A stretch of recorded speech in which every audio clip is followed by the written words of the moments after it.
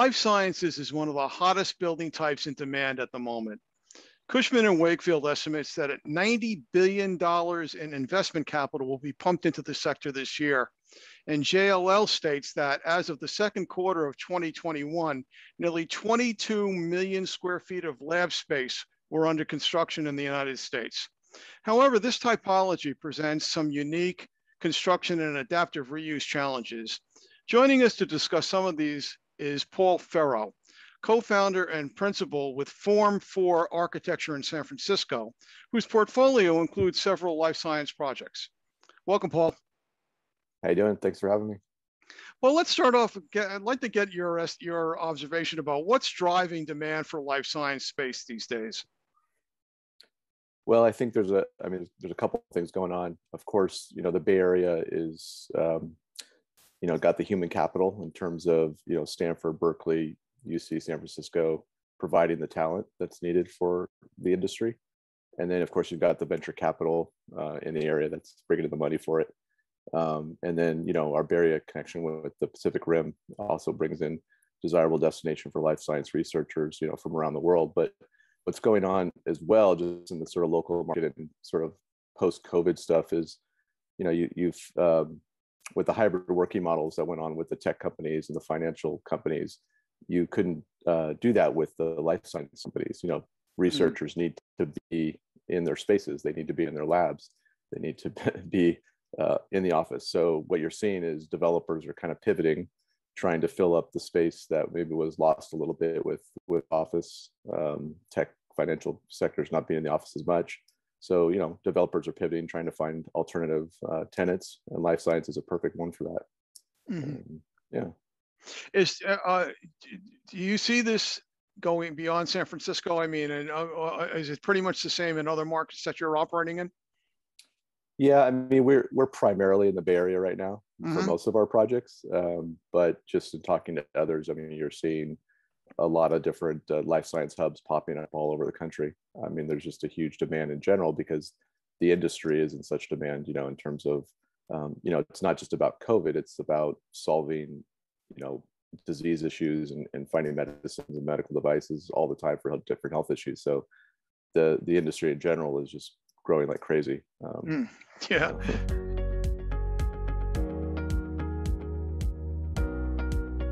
Precision Series architectural wall panels provide design flexibility by combining bold visual effects with easy, cost-effective installation. There are 12 rib patterns to choose from, including the HWP, Highline, and box rib panels. All can be installed both horizontally and vertically. Panels may be specified as perforated aluminum for screen applications, ventilation, or adding a textured layer to your project. Consider a Precision Series wall panel system for your next project. For more information, visit packclad.com or call 800-PACCLAD. When you're working on a life science project, what are some of the considerations that you need to take into account? Well, like the tech companies or the financial companies, there's the life science, companies have the same needs in terms of, their business with employees and staff, and they have the same needs for access to public transit that any other company would have. The people want amenities, whether they're in the local area or in the buildings themselves. They need collaborative workplaces to foster innovation, just like any other tech company as well. And then, of course, the home away from home environment, to attract and retain employees is just as important as in the other businesses. So, you don't see generally a big difference. Now, there's infrastructure differences with buildings that we can talk about, but in terms of people are people. They have the same needs, whether they're a life science scientist or a tech developer. So fortunately for us, we're kind of in both worlds, and so that's sort of how we got into life science work, was through our workplace expertise first. Oh. And then, taking that and applying it to biotech projects, and then getting the expertise for biotech itself.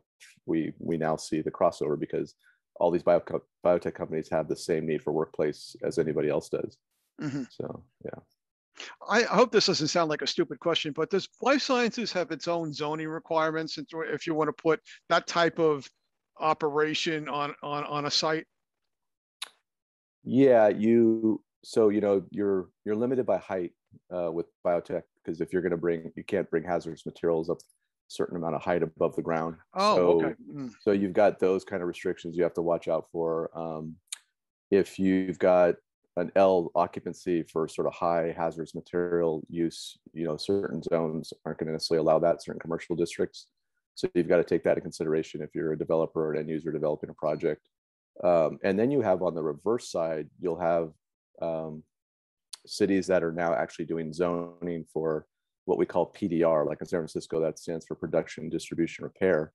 And then in other cities, they might call it a research zone or a light industrial research zone that's actually catering towards the more R&D research type of companies that biotech can sometimes fall into.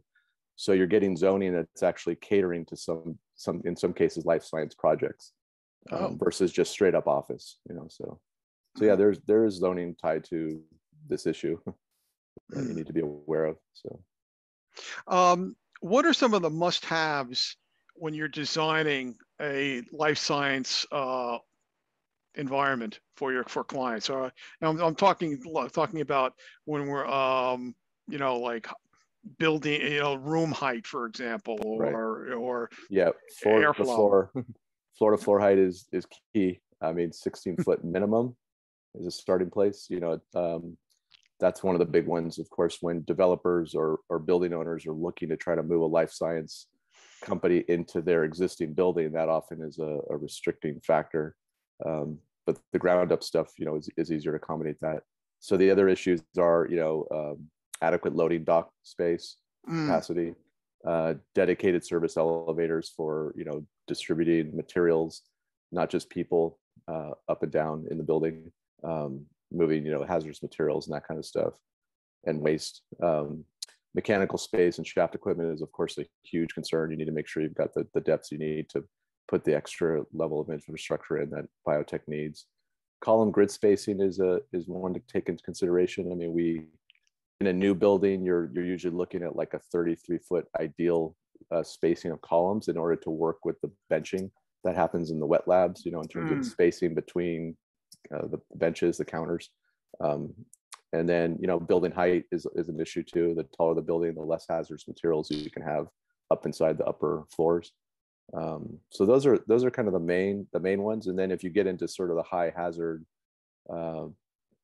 projects, so you get into the L occupancy, beyond the B occupancy, you're looking at a full emergency power, increased exiting, fire rated corridors that you need, water type floors, depending on what you're doing in some of the spaces. And then, like I said earlier, you may not even be allowed to build an L occupancy building at certain commercial zones in certain cities. So you got to take that into consideration. Yeah. And then, flexibility is a huge one as well. We're seeing, there used to be kind of that, previously there was a 50-50 split between lab and office space. And now you're getting, because of a lot of work being done on the computer, the scientists don't need to have necessarily as much lab space. The actual computer workspace is becoming more important, but you want to have the flexibility to grow the lab space if they get to a point, past a startup point in their evolution of a company. So often you'll see the lab space in the middle of the building at first, and then the workspace around it. And as they need to build more lab space, they can kind of push into the office areas and take over more as needed. So flexibility is a huge issue for life science companies as well, as they're going through their different stages. We're working with a client right now where the project started out as all labs and a vivarium on the ground floor, all office on the second floor. And we're about 3/4 of the way through construction for that overall project. And they just decided to add a GXP facility to start some light manufacturing of their products, which has an even more strict requirements for the project. And now we're trying to find the space within the building to do that, so we have to sort of take over some of the office space to make this happen. So flexibility is always a big one. You mentioned the kind of the lab office hybrid, and I'm talking to other people about this topic. I've learned that, this kind of mixed use lab office, lab engineering, labs computational science is pretty common. Are you finding that to be the case in the projects that you've taken on as well? Oh yeah, for sure. And amenities, are a big part of it as well. What would be some of the amenities that would fit the bill here? It's sort of it's like I said earlier, it's kind of the same as the tech companies. People are people. They want to have access to the break rooms and the game rooms and the spaces that boost morale and give them a little bit of a break from the intensity of their workday. So you need collaborative spaces that teams can meet in and train and cafes, of course. It's a big one, whether it's in the neighborhood or being built in on the site itself, depending on the scale of the campus that you're in. So it's all the kind of typical amenities that any person would desire in their work environment. I find it ironic that the coronavirus pandemic, which caused the closing of so many offices, has basically spurred their adaptive reuse to lab space. Right. And I'm wondering though, how difficult is it to change an existing office into a lab? And what are some of the things that need to be done to that in order to make that work? Yeah, it doesn't always work. We've had developer building owners that have asked us to do due diligence on existing buildings that they own to see if they could start enticing life science workers or life science companies. And sometimes just purely because the height's not there to fit the mechanical equipment in, and you're not going to tear down the building, and you can't change the basic structure.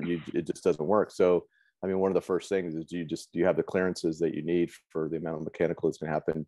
Do you need to upgrade the mechanical on the roof, to satisfy their needs?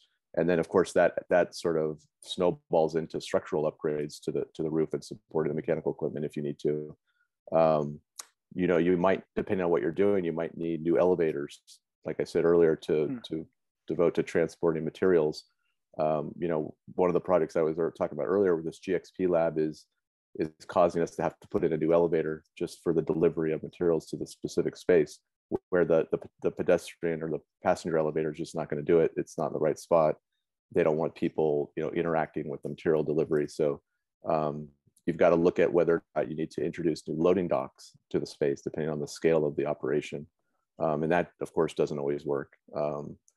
And then, the biggest one, like I said earlier, is just floor-to-floor clearances for mechanical and systems. And that often becomes the real stopper at the beginning of it if it doesn't work out. So, yeah. Lastly, COVID has been kind of injecting new life into the life sciences sector. But, as you mentioned earlier, this is something that's probably has a longer runway than that, I would think, right? Yeah, I don't think this is all about COVID. We need cures, medicines, medical devices, procedures for the countless diseases that and health issues that we all live with. So COVID isn't the thing that most of these companies are actually dealing with. Most of our companies are dealing with cancer research, trying to find the cures to other bigger diseases that affect us all. So even after COVID is gone soon, these life science companies are going to still be going, and looking for more space. So, well, Paul, thanks for taking a couple of minutes to talk to us about this. This is a fascinating subject, and I'm sure we're going to see more of it going down the road. Sure, I appreciate it. Thanks a lot. And thanks for joining us. This is John Caulfield from Building Design and Construction.